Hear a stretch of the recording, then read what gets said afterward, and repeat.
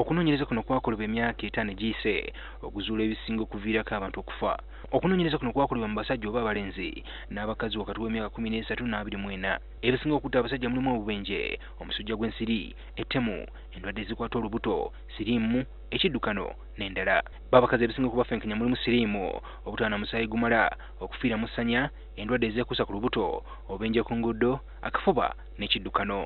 Abakugu bagamba nti omuntu wafa ng'akyali muto eggwanga liba lifiiriddwa bya nsusu. Take the tragedy of 2014 of Ebola.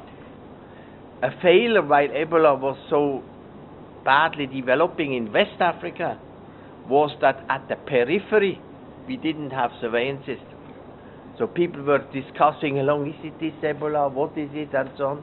Kino era nti kiviirako ebyenkulaakulana okuzingama. Well, this is what we call the multiple burden of disease, where the infectious diseases are still there with the problem. Then diseases that we once felt were diseases of affluence, these are only the rich people are the ones who are going to get this.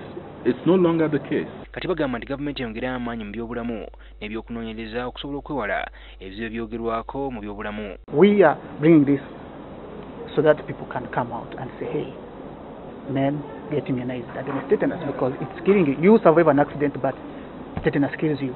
Telling the border men that, hey, this is a problem.